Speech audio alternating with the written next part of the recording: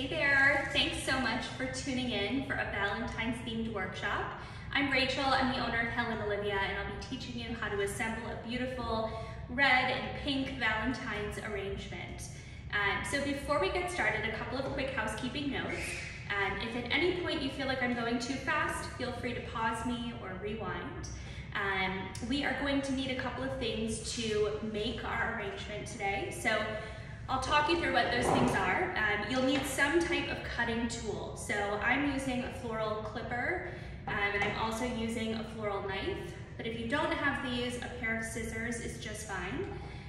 And then we'll also need to fill your vase, which is a beautiful pink ceramic, with room temperature water. So really important that you never handle flowers with freezing cold water because it will shock them, or very warm water because it'll cause them to blow open prematurely. So just a good room temperature water is ideal. And in your kit, you should also have a sheet of chicken wire, which we're going to use as the structure or armature inside of our design. So if you've ever tried to arrange flowers at home before and felt like the shape is a little bit wonky or things were shifting too much, this is the secret sauce. So it's going to allow us to position our flowers and have them stay perfectly in place. So structure is really key. So with our chicken wire, we're just going to mold it into a ball shape, and it should not be so tight that you can't still fit stems through the ball. So you can see mine is probably, I don't know, 5 inches across. It's still really nice and loose. And I'm just gonna pop that into the vase. And it's okay if a tiny bit of it sticks out the top, but most of it should sit down in the water. And we are going to, of course, now want to work to cover up our chicken wire. We don't want anyone to see that it's in there. It's kind of like our little secret magic trick. So we're just gonna lay our flowers on top so it becomes invisible. And the first flower we always reach for is going to be our largest flower. So we go largest to smallest. And in this case, our largest flower is our baby green hydrangea. These are coming in from South America, and they still have a plastic sleeve on them. So go ahead and just remove the plastic off of your hydrangea. And all of the hydrangea will have a number of leaves still on the stem. And we're just gonna pluck away the lowest lying leaves and just keep intact the few that sit right up close to the bloom. So I'm gonna do that for all of my stems. So again, just peeling away any of the low-lying leaves and just keeping the topmost ones attached. This is a really good rule of thumb. Anytime you handle flowers, you always want to peel away 95 to 99% of the leaves, because it's one less thing that the stem needs to keep alive and deliver nutrients to. So generally your flowers will last a lot longer if you take the leaves off. And then the other really key piece is you don't ever want to get leaves that sit below the vase line. So once leaves get into your water, you're really creating your own ecosystem in your vase. So your water will turn a little sludgy, it'll look like swamp water, and that'll kill your flowers faster. Okay, so I've prepped all of my hydrangea, and I'm gonna now pay attention to the height of my vase to determine how long I wanna keep my hydrangea stem. So I've got about a 5-inch high vase, so I'm gonna keep my hydrangea stem length to about 5 inches as well. And when you cut your hydrangea, you wanna make sure that you're cutting it on an angle. So the bottom of the stem gets a nice angled cut. I'm gonna come around and show you up close what I mean by that. So I've spliced the stem, and this area right here is called the pith, and that's what is inside your stem. It's a fibrous material, and it's what does the drinking for your stem. So the more surface area you expose with an angled cut, the more your flower can drink. So very important to get a nice deep angled cut. And once you've cut your stem, you want to get it in water pretty quickly before it starts to seal over. So you'll notice when I place my stems, my flower is just kind of resting on the rim of the vase. So that's very intentional. I'm cutting to a 5-inch length, and I'm just allowing my hydrangea to sit right on the rim of the vase, and I'm kind of angling my stem down into the other side of the vase. And you can see how those beautiful hydrangea leaves that we left on are really giving us some pretty coverage over the base. So just like that, so I'll give a little spin so you can see. So the hydrangea is going to be the element that we keep tightest and most compact in our design. Everything else we're going to allow to sit out a little bit farther. So we're going to layer our flowers on top of and around the hydrangea. And the next thing that we're going to do is we're going to play with a little bit of greenery. So first, the order that we do things, always first hydrangea, and then we play around with a little bit of greenery. And after that, all the flowers. So I'm just working to get the greenery out of my bucket because it's kind of a tangled mess in my bucket. I've got 3 types of greenery that I'm going to be using. I've got gorgeous seeded eucalyptus. I have a little bit of umbrella fern, which is named, of course, because it looks like an umbrella. And then I've got the most beautiful viburnum berry. So why don't we go ahead and start with our viburnum berry. We're just going to cut this into smaller pieces. So you can see that I've got a stem that has a fork in it, right? So I can separate it into 2 pieces. So if you have a stem that you can separate into 2 pieces, definitely don't be afraid to do that. And we're just gonna work our greenery in between the hydrangea to break it up a little bit.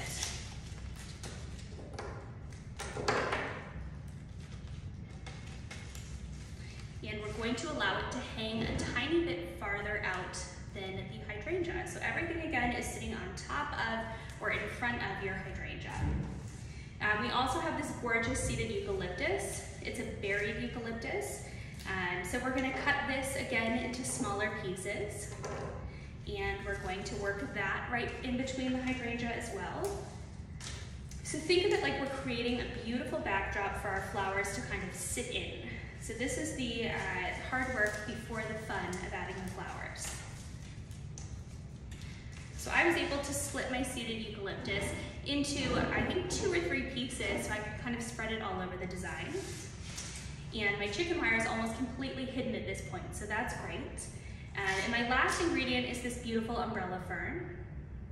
It's very soft and feathery, and I think really appropriate for Valentine's Day. So I'm gonna go ahead and cut my umbrella fern, and I'm actually gonna cut the stem a little bit shorter than 5 inches. You can see it's got a tiny little nub of a stem, because when I bury it in the vase, I'm gonna allow the fern to kind of bunch together a little bit more. So I'm gonna put my umbrella fern almost straight into the middle of the container, and then I'm gonna have to go in and kind of manipulate where the fronds land. All right, beautiful. So that's what my umbrella fern looks like. All right, so now I am ready to add my flowers, and I'm gonna start again with my biggest flower first and work my way down to the smallest. So my biggest flowers are definitely my roses. And I've got a few different varieties of rose that I'm working with. We have gorgeous ascot roses. They're more of a sweetheart size, but the color is incredible. It's like a real plummy purple color.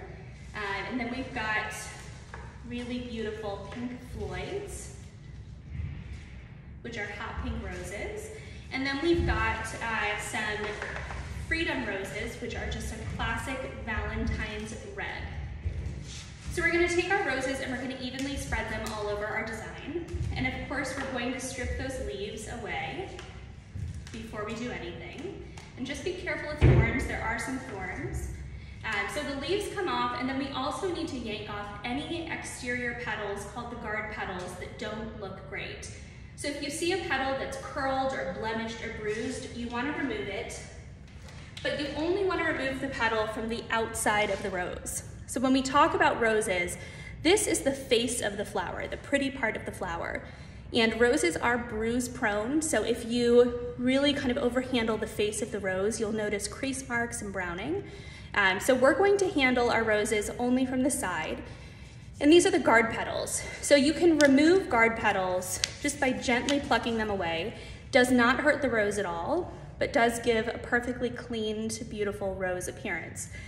So anytime you see roses at the grocery store or farmer's market, generally they have not been conditioned or handled by anyone before. So never judge a rose if it has bad guard petals. don't worry about it. You can just pluck them away, and underneath you'll have a perfectly pretty rose. So we're gonna do that with all of the roses for our design. So go ahead and clean the roses, and then once they're cleaned, we're going to position them all over the vase. So since it's Valentine's Day, we'll talk about, everyone's always curious, what happens in the flower world for Valentine's Day? So obviously the demand increases tenfold for roses this week over any other week. And red roses in particular are just such a hot commodity that the pricing balloons. So red roses cost about 100% more this week than they did last week. And the quality tends to not be so great. So you'll notice, for example, that our hot pink roses look a lot nicer than our red roses, and that's just a supply and demand thing. So if you have the opportunity to explain this to someone who does your Valentine's flower ordering, it's always better to skip the red roses this holiday. If you're set on red, tulips are a great option or alternative, or even switching to a peony might be better. Anything other than red rose is usually safe for the holiday. So we're gonna go ahead and finish conditioning all of these roses. Just spread them in. And you can see that I'm allowing them to sit maybe 1 inch to 1/2 inch farther out than my hydrangea. And again, I'm keeping that stem length right at 5 or 6 inches. So the stems are sitting really fully down towards the bottom of the vase, which is also important because you want your flowers to be sitting where the water reserve is. So they're really well anchored and hydrated down into the water. With our ascot roses, there's definitely going to be guard petals that need to come off of these. And ascot roses are the type of rose that look like really nothing when you first receive them, but they are slow openers and will be gorgeous in a day or two. So just have patience with your ascot roses. And they are a thorny rose variety, so use caution when handling. All right, so we're just gonna pop these guys in and around the arrangement as well. And this is really starting to look like Valentine's Day. Lots of reds and pinks and purples leaving the shop this whole week. Okay, so I've got those positioned in. The next thing that I'm gonna reach for are my spray roses. We're using a variety called Gem Star, which are really beautiful. It's a healthy variety. Some spray roses do not open to be a pretty shape, or they're really prone to rot, but this variety is tried and true. We love it. And a spray rose is just a rose that has lots of miniature blooms on one stem. So we're gonna take these leaves off, and then we're also going to go through, and if there are any guard petals that look like they need to come off, just carefully peel those away. And I tend to be a little bit less meticulous with conditioning spray roses, so don't feel like you have to get every single little guard petal. So we're going to, again, cut our stem, and we're just gonna tuck these guys in around our vase for a pretty pop of pink. Okay.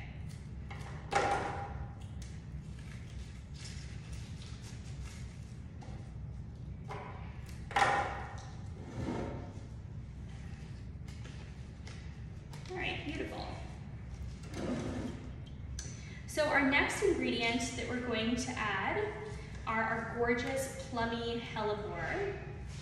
So these are coming from Holland. You may recognize them from your front yard or backyard because hellebore thrive in this climate.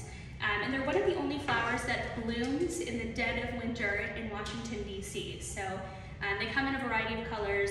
Some of my favorite flowers are hellebores. I think they're just really elegant. So we're going to pop these in. We're going to cut, again, a nice angled cut. And we're just going to work these into our design.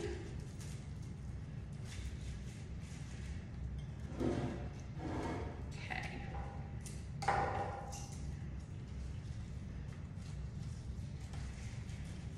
And at this point in time, hopefully you're really seeing the value of the chicken wire. It's a game changer. If you have not designed with chicken wire before, it is so helpful, and the flowers stay perfectly in place, which is really nice.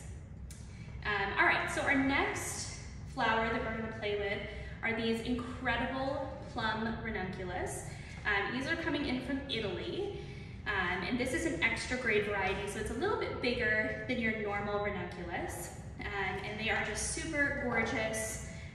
The stems are a little bit delicate, so just be careful as you add them. If it feels like the stem is not slipping in where you try it first, just move it to a new spot. You don't want to force these. Okay. So mine are positioned. And then one of our last flowers is a special flower. I'm going to come up close so you can see it.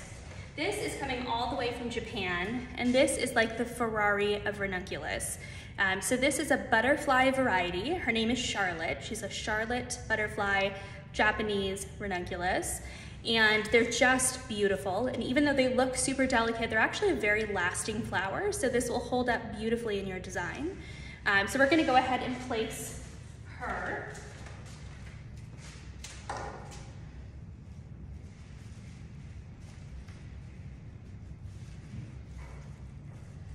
I'm having trouble slipping mine in, so I'm not forcing it, I'm just moving it to a new spot.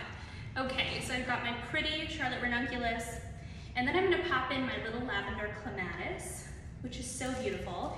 Clematis is a vining plant, and this is a plant that thrives in DC in the summertime.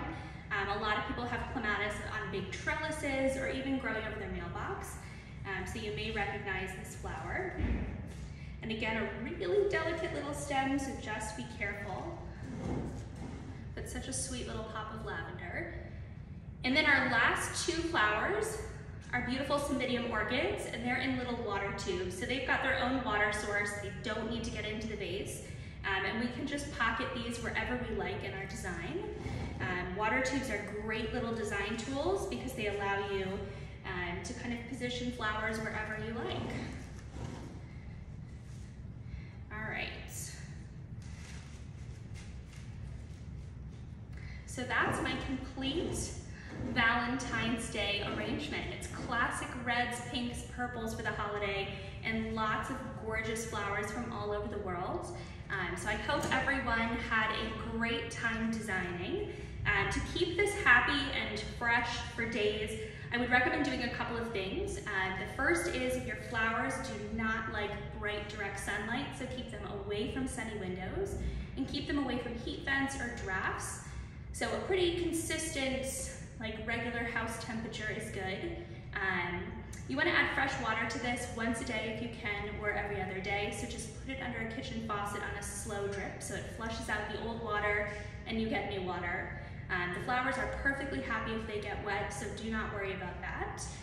Or if you're looking to do it more quickly, because we're in a chicken wire armature, you can pick up your entire design out of the vase. You can throw it up and down, you can spin it around, and your flowers stay perfectly still. It looks like a magic trick what I'm doing. And then you can refresh your vase water and just drop this right back in. So if you weren't sold on chicken wire before, it's a pretty cool trick that you can do with it. If any of you have any questions, feel free to just message us on Instagram or give us a call. We're happy to answer any questions. And we do teach public workshops once a week or every other week. So if you loved this, please join us again.